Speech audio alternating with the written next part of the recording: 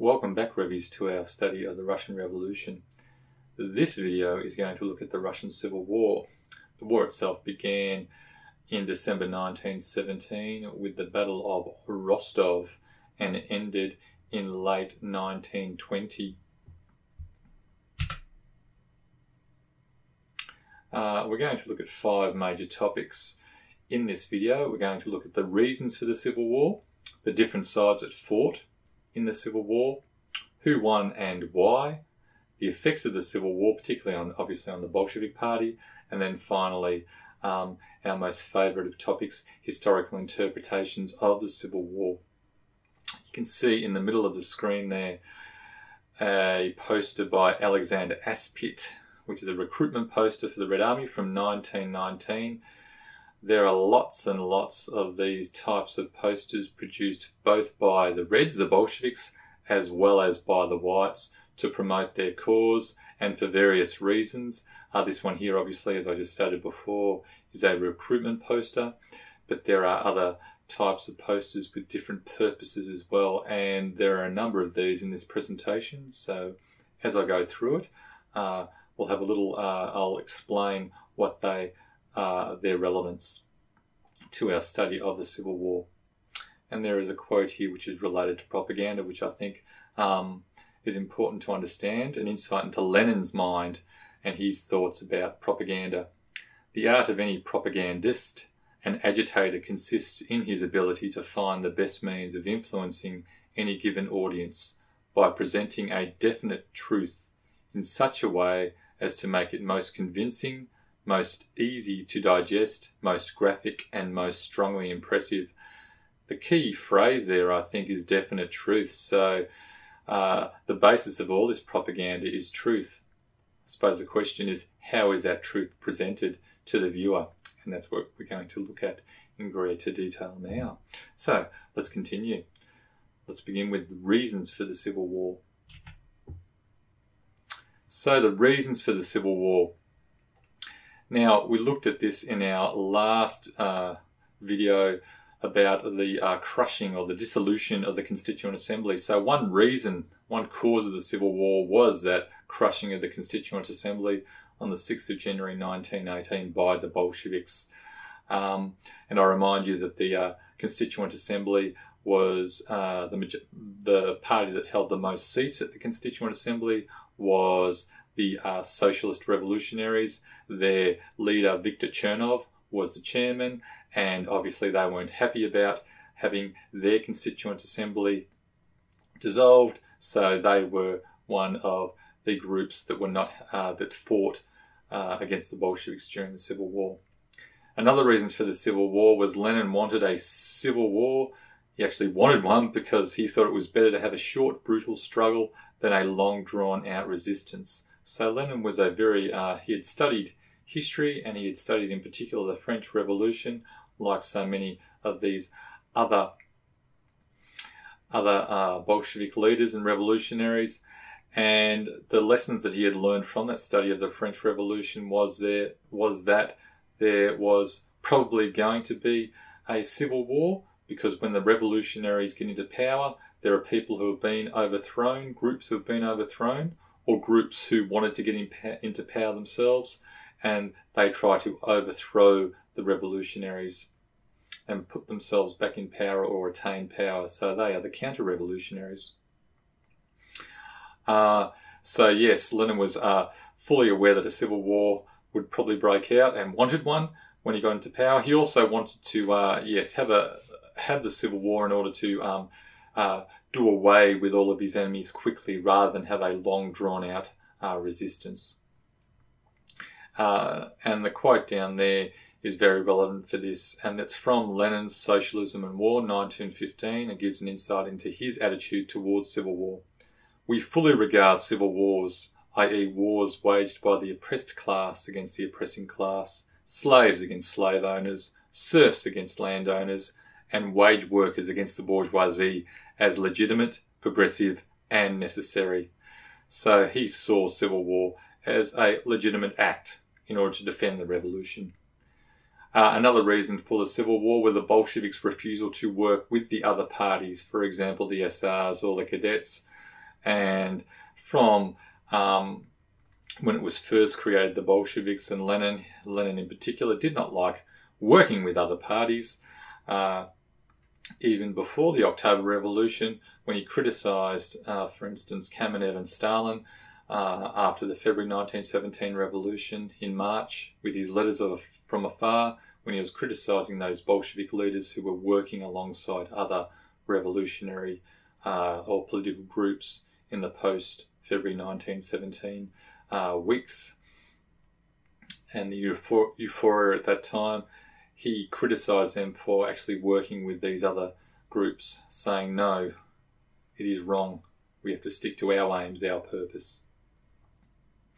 And then we've got there as well, the first major battle of the Civil War was fought at Rostov in southern Russia, beginning on the 9th of December 1917, and then it's spread from there.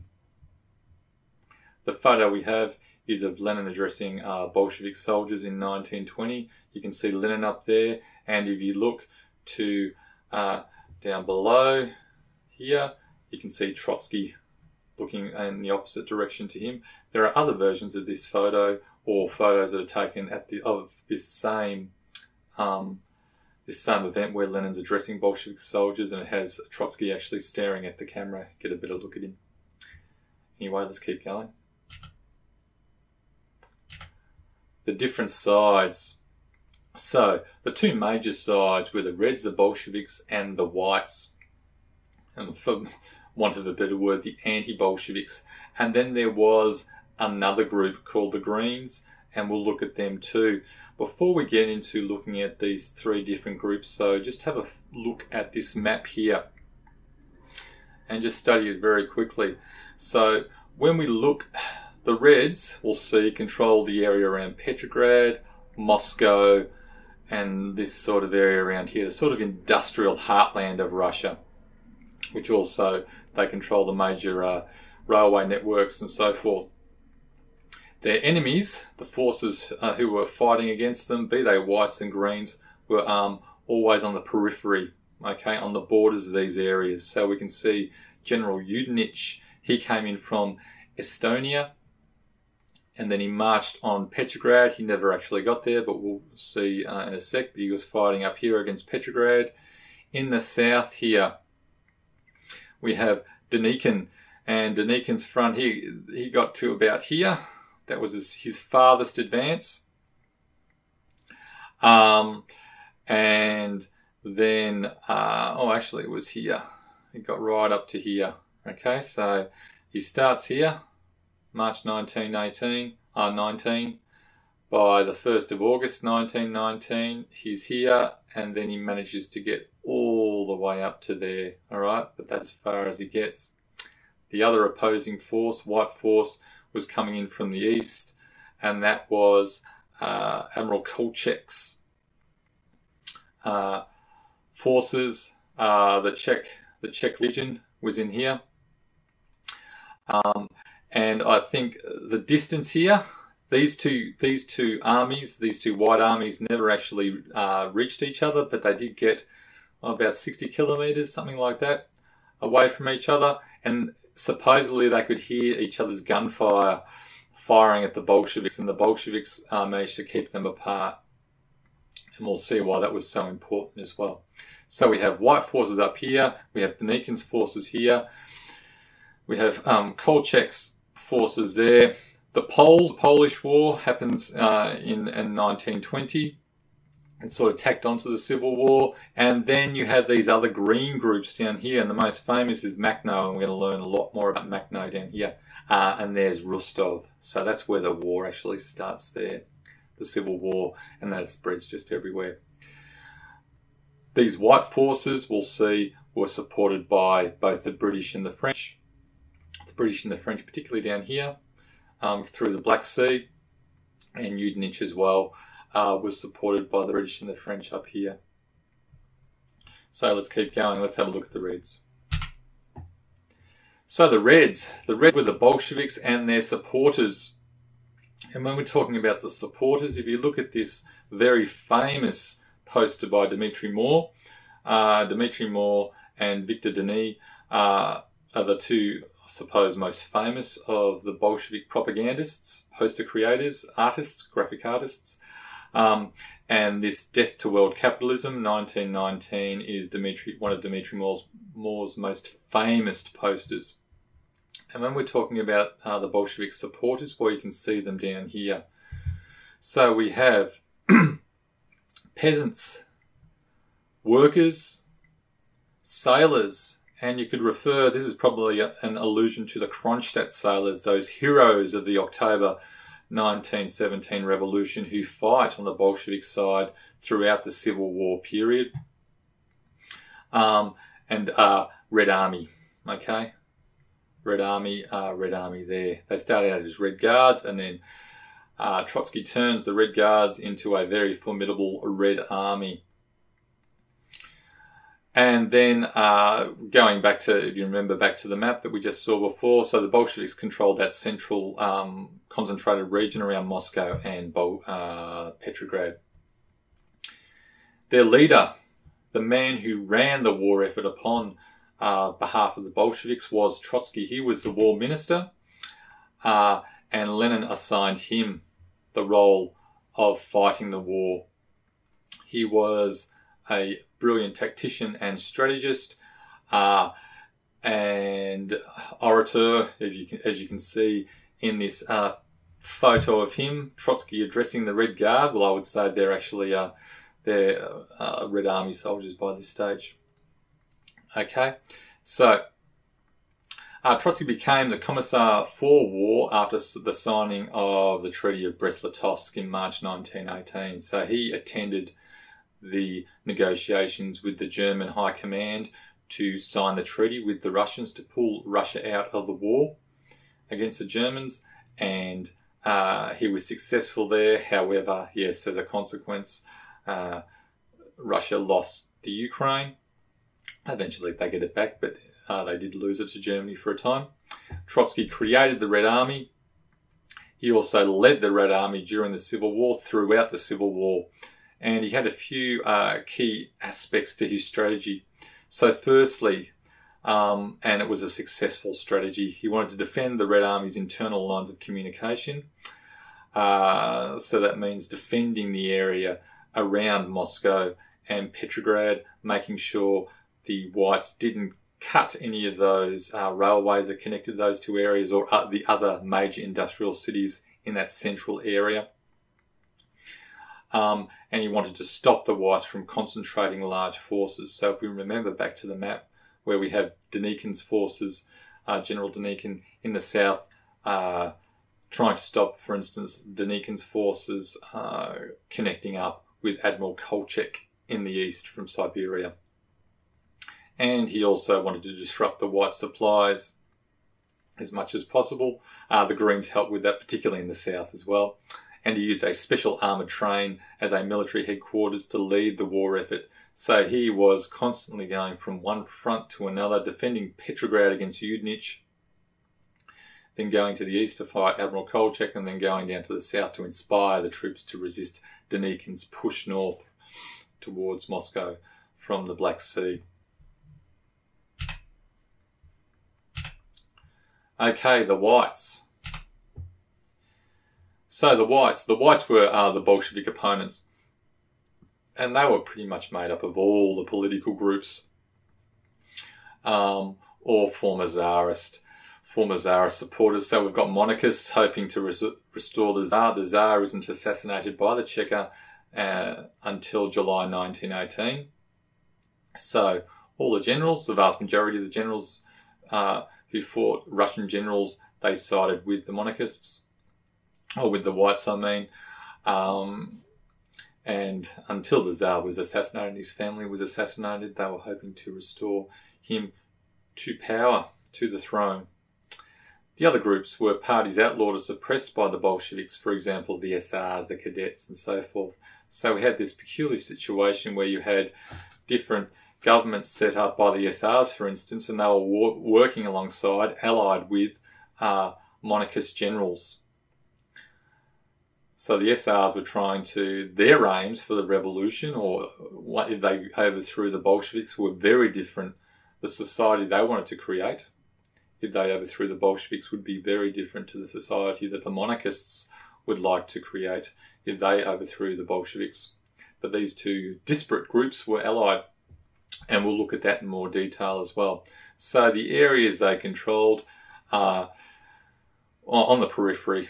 So Samara on the Volga in the south, as well as the Caucasus region of southern Russia, Siberia in the east, and then to the north on the one of the Baltic states, Estonia, up near the Baltic Sea.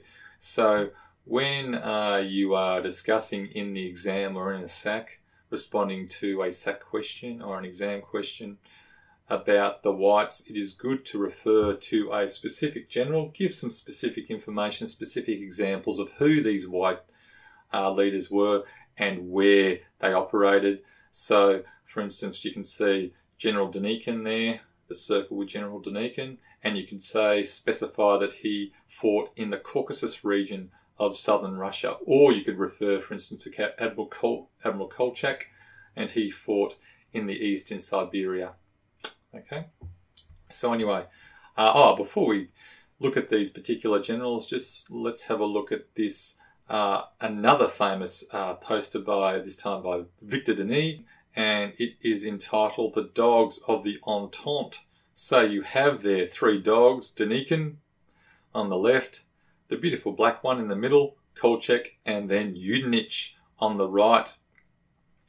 And this poster depicts those white generals under the control being handled by their American, French and British masters. And you can see Uncle Sam there with a leash holding Denikin, for example, dog Denikin.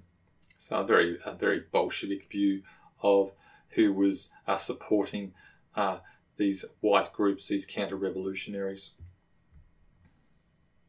So the Bolsheviks were very much trying in their propaganda to convince people that the whites were really just an extension of foreign imperialists trying to take over Russia. Okay, so a continuation of what Germany was pretty much trying to do during World War I. Okay, let's go to Admiral Kolchak. So there is a photo of him there. He led the Czech Legion. His location was Western Siberia. He launched his offensive with the Czech Legion in March 1919. The Communists began pushing back in June 1919, and then Kolchak fled in November 19, and he was eventually executed by socialist revolutionaries in February 1920. He was captured by them because of the way he had treated both them and the people in the areas that he occupied. The next white general is General Denikin. So General Denikin, he led the volunteer army, and the volunteer army consisted of Tsarist loyalists as well as the outlawed cadets. His location was in the south, and we saw that back on the map there. He captured Orel, 400 kilometres south of Moscow in early October 1919, but then he was forced to retreat. So that was Orel was the furthest north his army reached during the Civil War, and then he was forced to retreat on the 20th of October 1919 as Makhno's anarchist army threatened his communications with the Black Sea ports, which were occupied by French and British soldiers.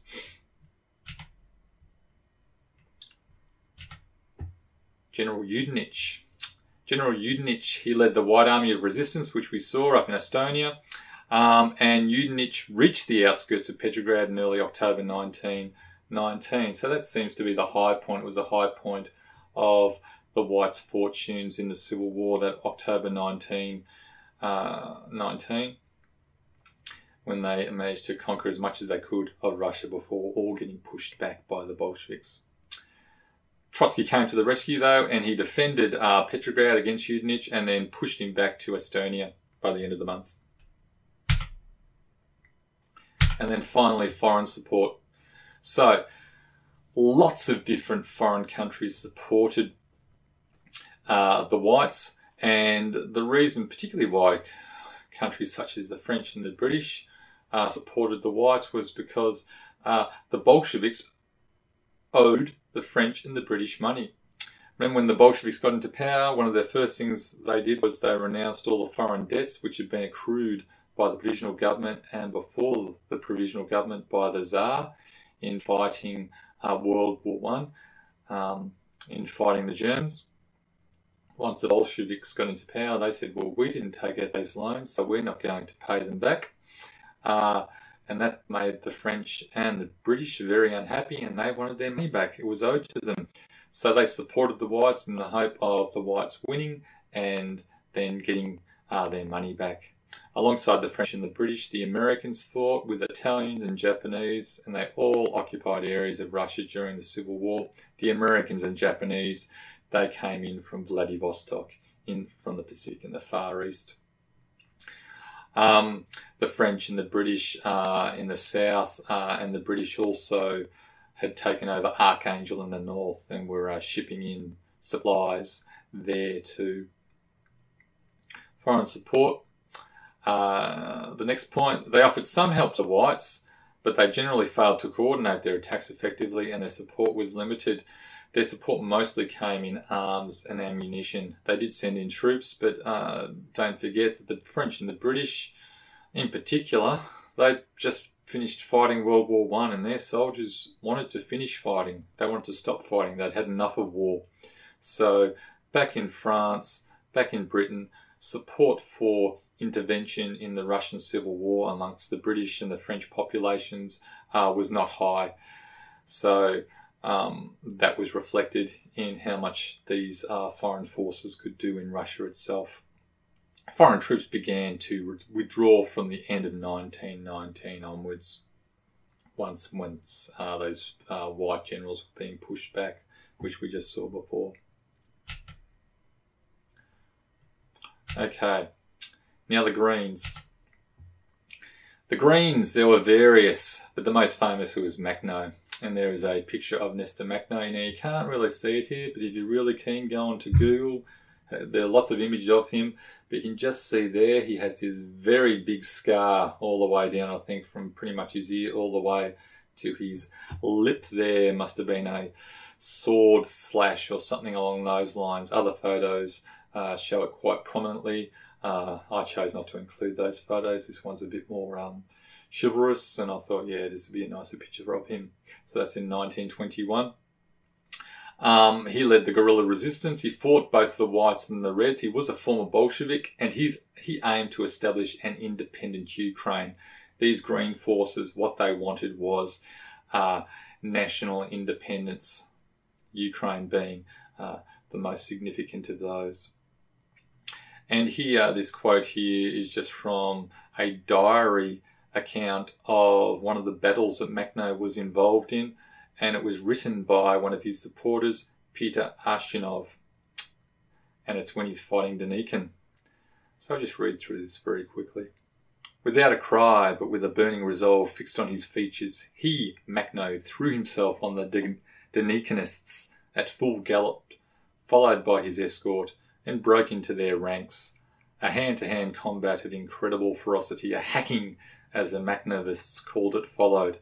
However brave the 1st Officers' Regiment of Simferopol, the Denikin unit, may have been, they were thrown into retreat. The other regiments, seized by panic, followed them, and finally all of Denikin's troops were routed and tried to save themselves by swimming across the Sinyuka River.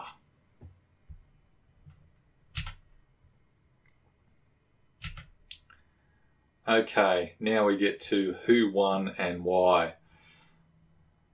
The Reds won. No surprise there.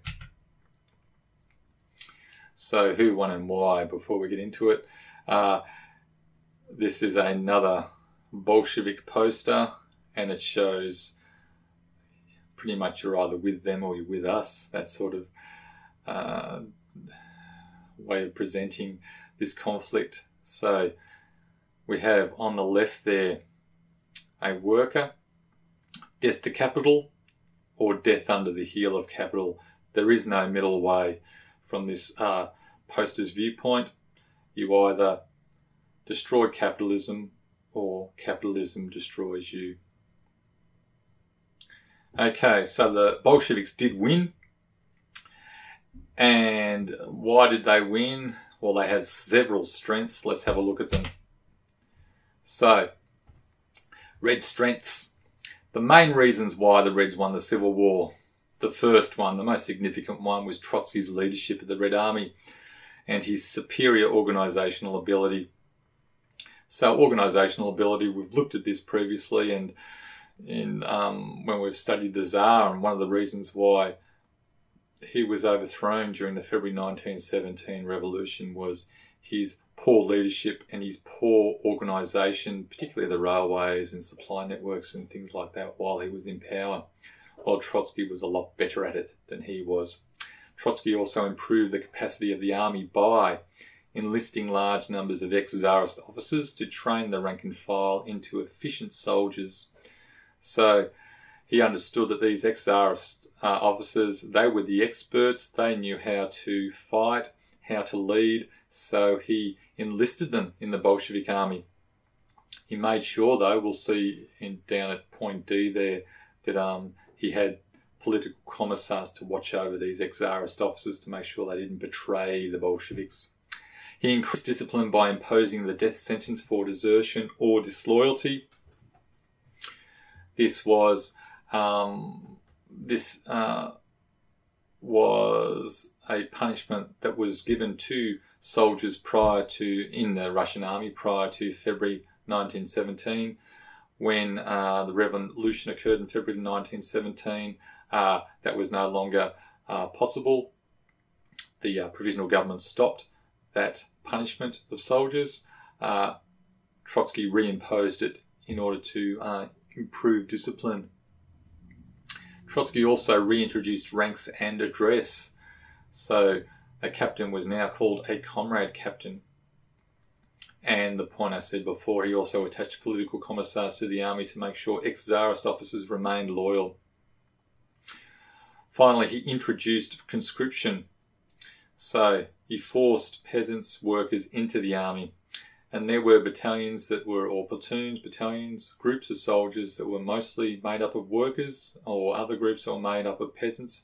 The Bolsheviks found that the worker soldiers were often the best fighting units.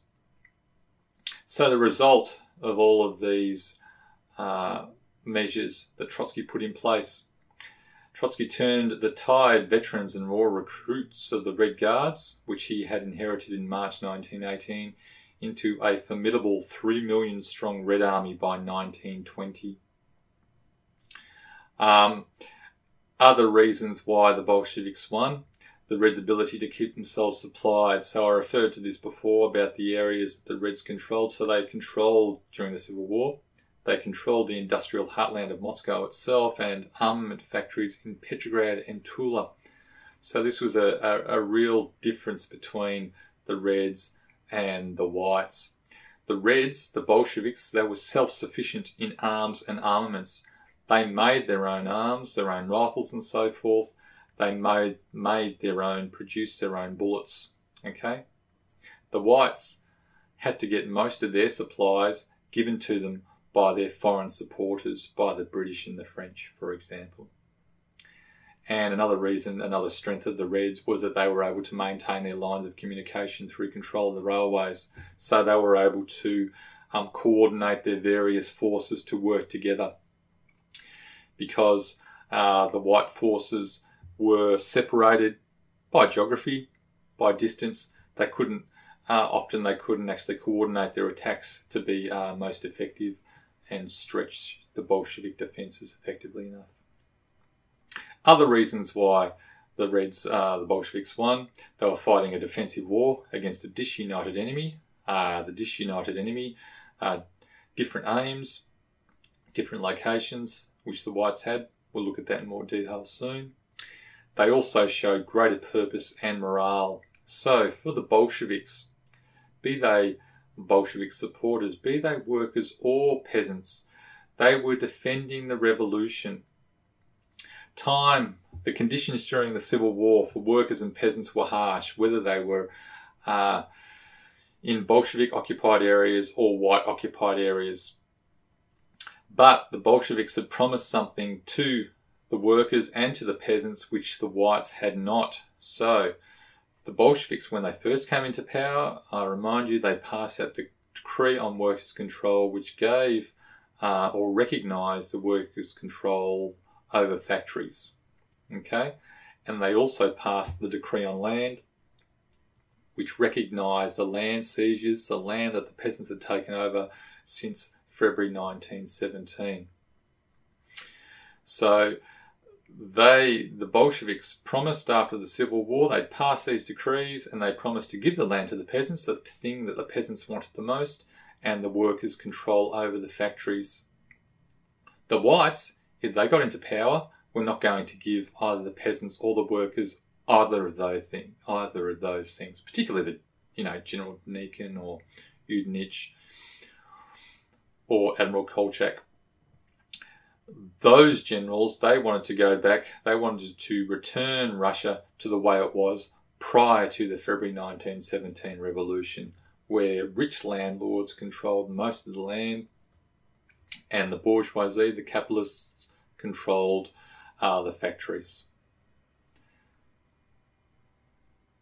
So even though the workers and the peasants didn't like, necessarily all of them didn't like the Bolsheviks, they hated the whites more. So the Bolsheviks had the support of the majority of workers, and that final point there, yes, the peasants disliked the Bolsheviks less than the whites, because the whites wanted to re-establish the old society and return land to nobility.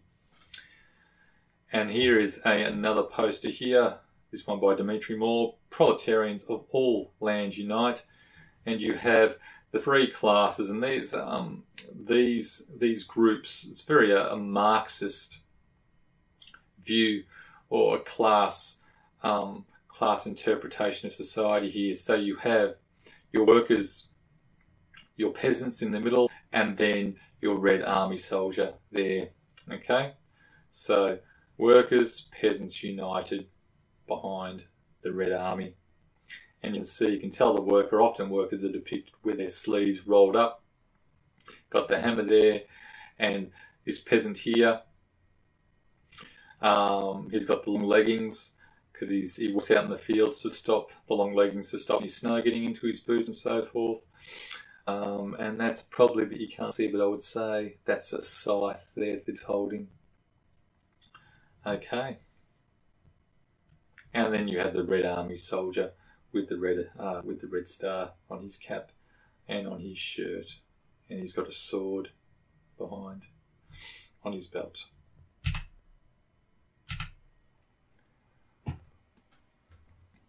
Okay, white weaknesses.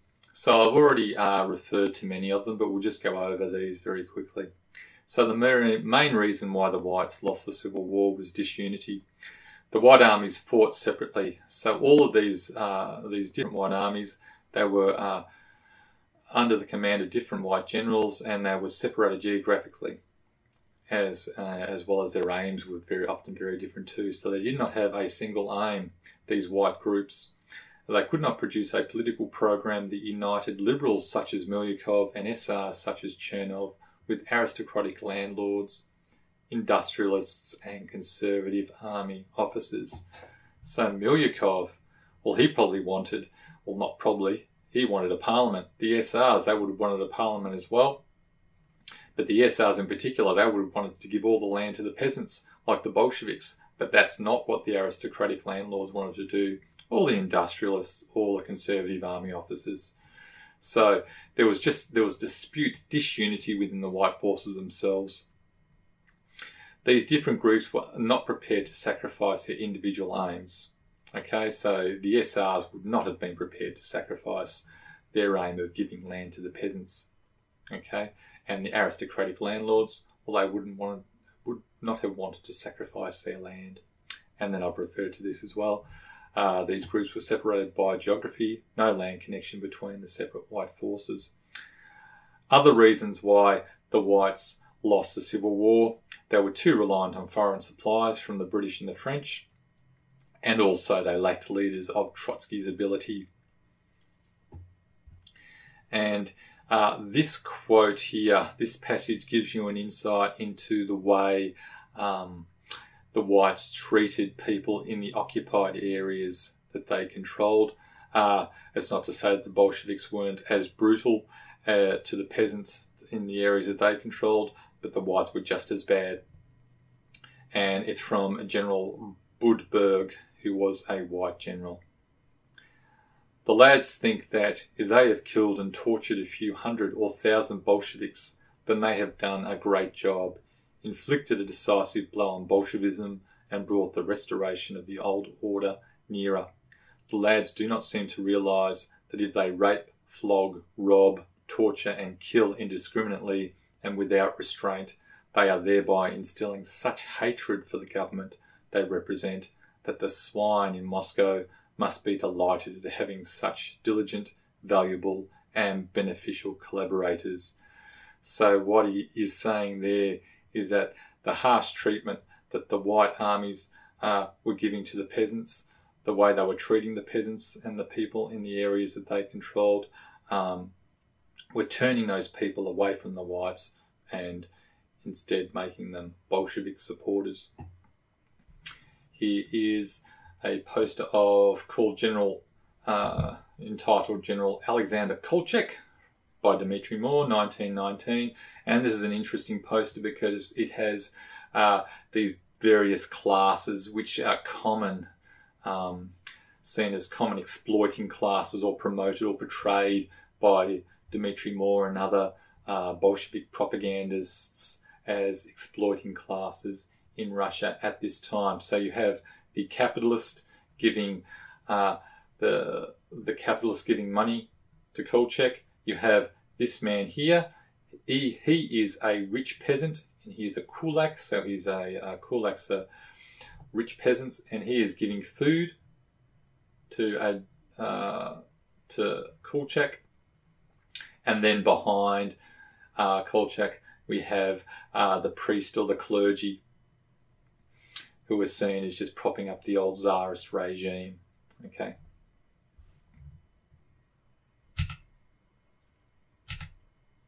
Okay, the effects of the Civil War. And the effects of the Civil War, this is particularly upon the Bolsheviks. So there's three things we need to understand. It had huge effects on the Bolshevik Party itself, the way it was structured, and what members could and couldn't do after the Civil War began. So, and it's been broken down, these effects have been broken down into three categories: toughness, authoritarianism, and centralization of the Bolsheviks. So toughness. So the Bolsheviks grew hardened by war.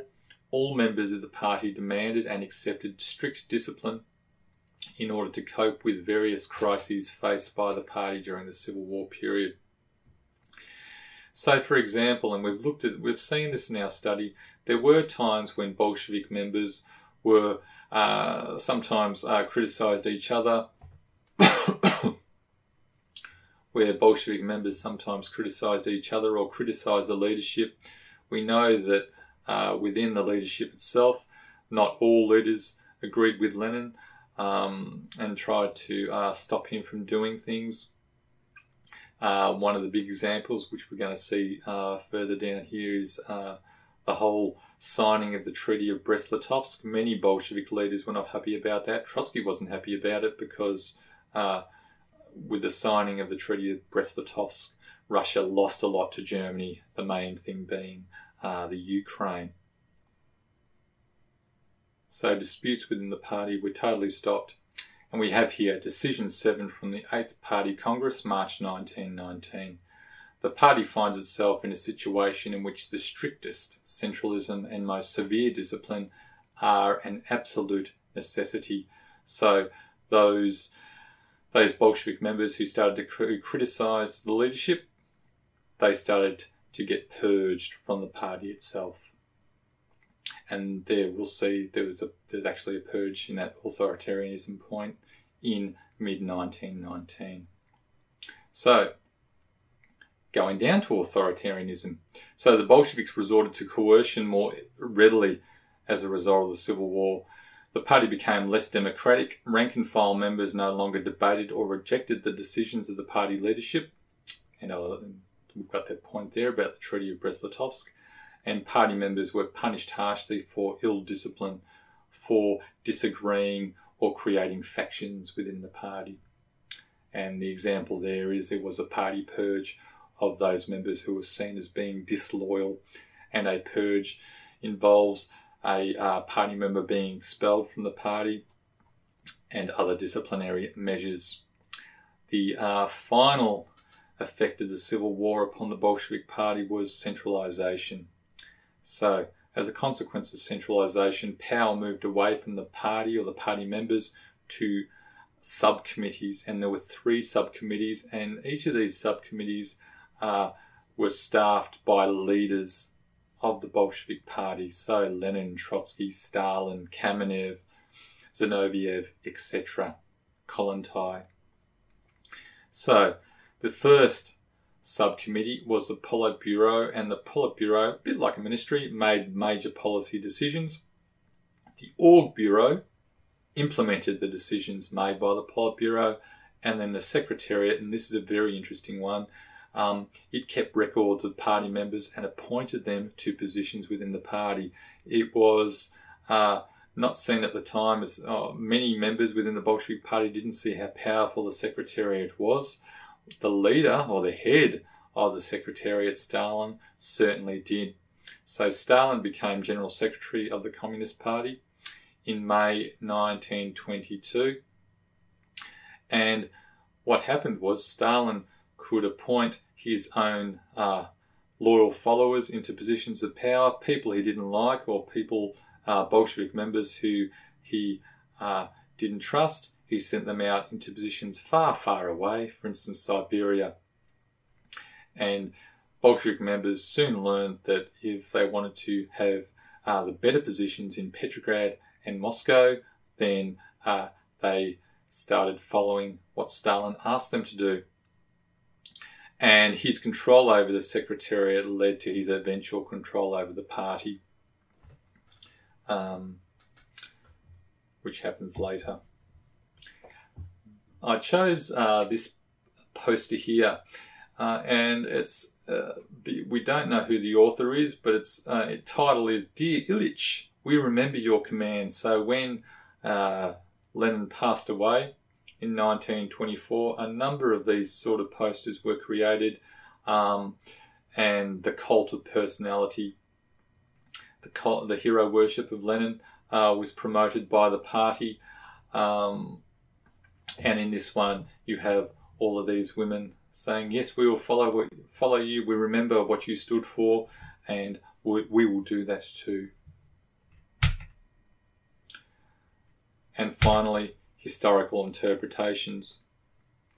And what we're going to focus on here is the question about who or what caused the Civil War.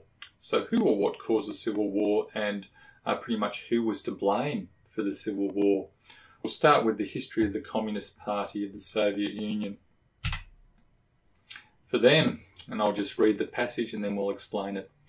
Thus, already in the first half of 1918, 2 definite forces took shape that were prepared to embark upon the overthrow of the Soviet power, namely the foreign imperialists of the Entente, and they are the French and the British and their allies, and the counter-revolutionaries at home, all those white generals, Duncan and so forth, plus the cadets and the SRs, etc.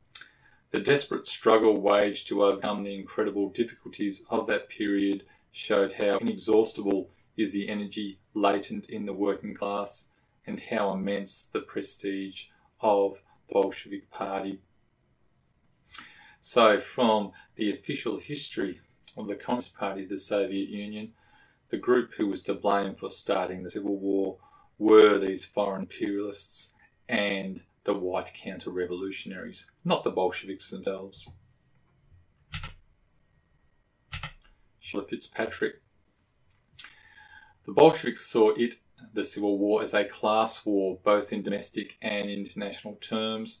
Russian proletariat against Russian bourgeoisie, international revolution as exemplified by the Soviet Republic against international capitalism. So it was a fight between workers against capitalists, not only in Russia, but throughout the world. Russia was just the beginning of it. And Richard Pipes. So for Richard Pipes, to Lenin, the Civil War, meant the global class conflict between his party, the vanguard of the proletariat, and the international bourgeoisie. Class war in the most comprehensive sense of the term, of which the military conflict was only one dimension. He not only expected civil war to break out immediately after his taking power, but took power in order to unleash it. For him, the October coup d'etat would have been a futile adventure if it did not lead to a global class conflict. So what Richard Pipes is saying here, or Richard Pipes, is saying he's laying blame for starting the Civil War pretty much at the feet of Lenin. He's blaming Lenin for starting the Civil War because Lenin, he's saying, after the October Revolution, Lenin not only expected a civil war to break out, but he wanted to unleash it. Okay? He wanted this civil war to occur in order to wipe out his enemies, the bourgeoisie and other counter-revolutionary groups.